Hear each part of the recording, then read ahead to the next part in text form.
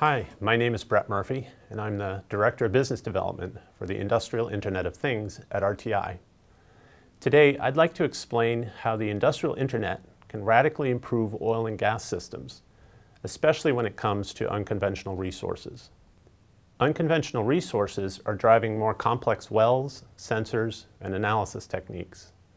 Field operations need to be better coordinated and optimized, and large amounts of data need to be handled. Right now, technology at the well and rig level relies on older control networks that don't lend themselves to automation, intelligence, or interoperation very well.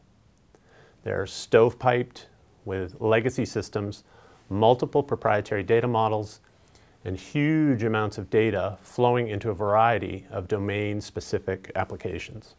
The data distribution service is a communications standard proven in over $1 trillion worth of critical systems. It's used in industrial internet applications to implement reliable, high-performance, and secure machine-to-machine integration and operation. It is very effective in oil and gas applications. The high-bandwidth, scalable DDS architecture can simplify the development of automated well drilling systems and digital oil fields.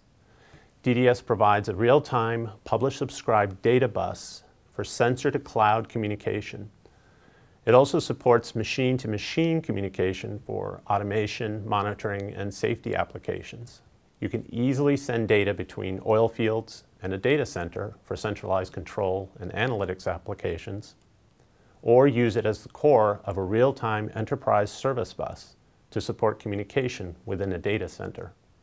GE, Intel, IBM, Cisco, and AT&T founded the Industrial Internet Consortium to advance adoption of industrial internet initiatives.